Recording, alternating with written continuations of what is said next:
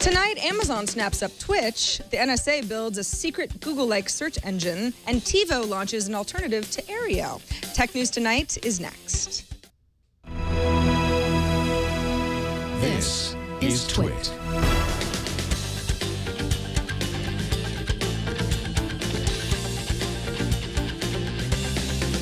This is Tech News Tonight, episode 158 for Monday, August 25th, 2014. This episode is brought to you by NatureBox. Order great tasting, healthy snacks delivered right to your door. Forget the vending machine and get in shape with healthy, delicious treats like Mabel Habanero Pretzel Pops. To get 50% off your first box, go to naturebox.com/twit. Hello, everyone. I'm Sarah Lane, and let's start off with our top story tonight, that Amazon has somehow beaten Google to the punch and will buy Twitch. Eric Newcomer, who's a reporter at The Information, broke the story with the article, Amazon to acquire Twitch for $970 million. And he joins us now. Hello, Eric. Hey, thanks for having me. Well, thanks for being here. So I thought that this whole Twitch Google thing was a done deal. So did everybody else. What happened? Yeah, so did we. I mean, the news had broken a few months ago. You know, not something we'd reported on, and just sort of was one of those things that was taken for granted. Okay, Google's going to buy Twitch, and then just started getting word that a deal was going down with Amazon. They announced it later today. We posted it this morning, and so that was a surprise to sort of much of the Valley press and everybody else trying to figure it out. We've now sort of have some more answers. My colleague Amira Fradi has done some of the reporting on Google.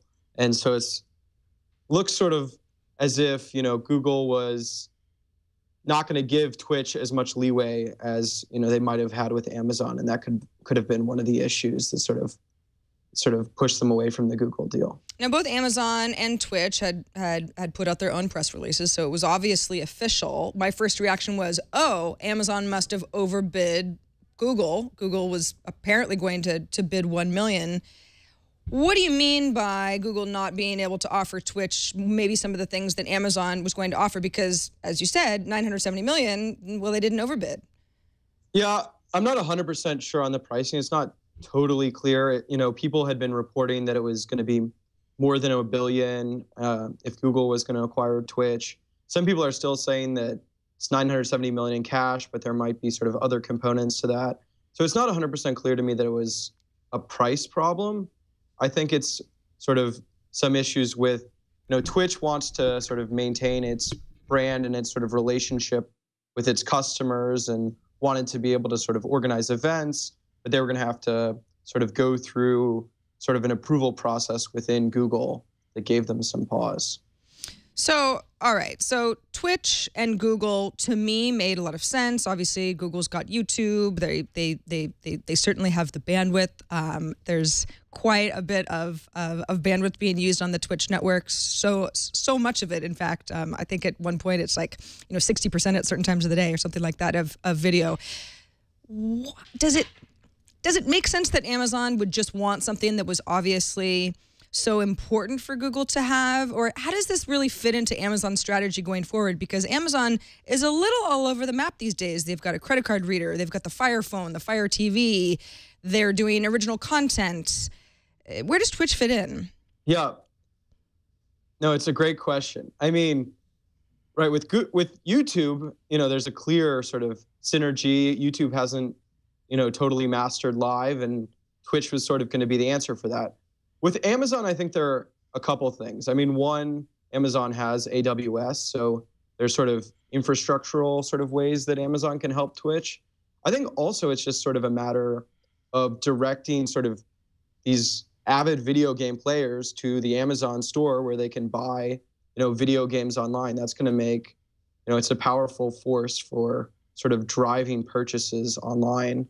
And I think Amazon probably realizes that, and they're competing with Valve's Steam store, which is sort of doing a huge number of video game sales online. So this is definitely a good marketing platform for them. And you think Amazon can handle the barrage of traffic? Do you think that the way that Twitch is set up changes at all under an Amazon umbrella?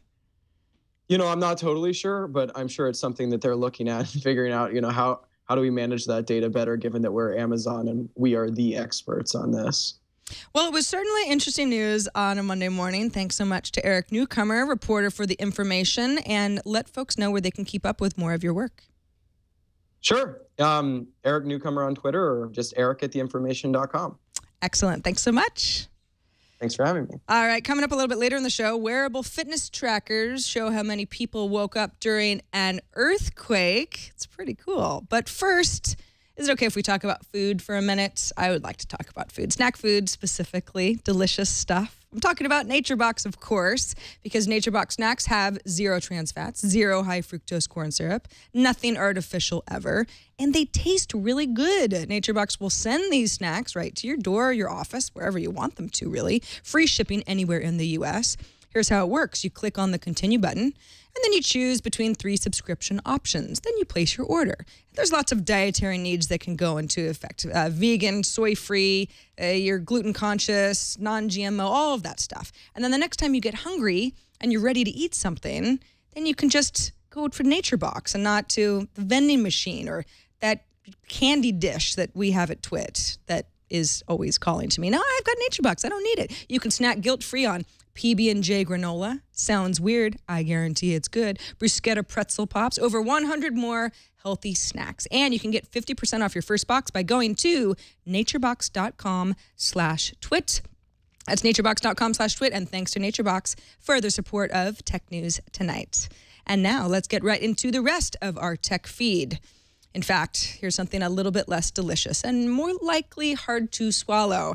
According to classified documents obtained by The Intercept, the National Security Agency, or NSA, has been secretly providing data to more than 1,000 analysts at 23 U.S. government agencies that perform intelligence work with its own search engine, sharing over 850 billion records about phone calls, emails, cell phone locations, and internet chats for years.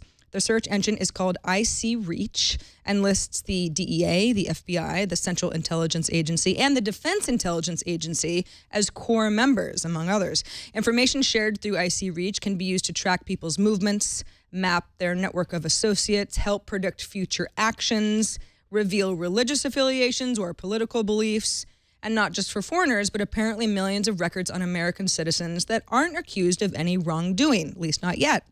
NSA whistleblower Edward Snowden provided details about IC-Reach's existence in an archive of materials provided to The Intercept.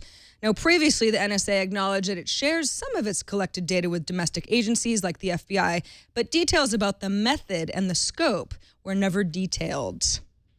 Another scary news. Are you ready? Surveillance systems are secretly collecting the movements of almost anybody who carries a cell phone, whether they're close by or even on another continent, to map people's travels over days or weeks or even longer, and then making that information available to governments across the world. This is according to company marketing documents and experts in surveillance technology speaking to the Washington Post.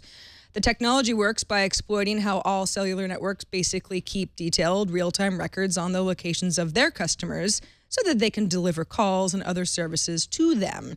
But by typing a phone number into a computer portal of some kind and then collecting information from the location database maintained by cellular carriers, their surveillance systems learn which cell tower a target is currently using, and that also reveals location.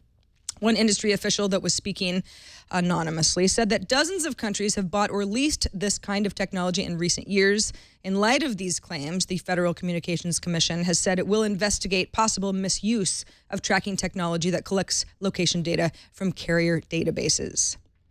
Well, Microsoft has had a bit of an off year in China. We've reported that the Chinese government agency banned people from installing Windows 8 on its machines due to potential security concerns. And earlier this summer, Chinese government officials raided Microsoft offices in the country, reportedly to investigate monopolistic practices. Now, a member of the Chinese Academy of Engineering, speaking with the Xinhua news agency, claims that in October, the country will launch its own operating system for desktop PCs, including an app store.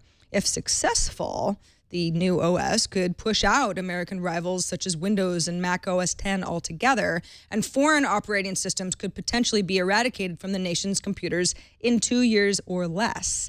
Although not necessarily. Back in 2000, China created, remember this, Red Flag Linux?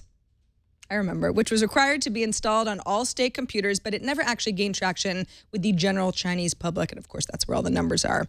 For what it's worth, Windows 9 might be publicly revealed sometime in late September or early October, which makes the timing of all this very interesting. Back in June, the U.S. Supreme Court ruled against Aereo. That's a service which used little banks of tiny antennas and a cloud-based DVR to let people redirect over-the-air TV to connected devices. Remember Aereo? It was well-liked, but the court found Aereo violated federal copyright law. Now, TiVo is getting into the mix with the $50 TiVo Romeo OTA, which is sort of like the most basic model of the TiVo Romeo. It can record for 4 shows at once, has enough hard disk space for 75 hours of HD video.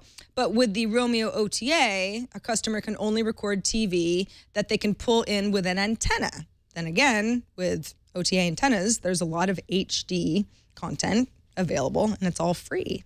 It'll be available at 430 Best Buy stores beginning in September and will be $15 per month with a 1-year commitment. Good for, people who already like TiVo. Facebook really wants to downplay articles that fall under the category of clickbait. As of today, the world's biggest social network is introducing 2 updates aimed at helping clean up the news feed.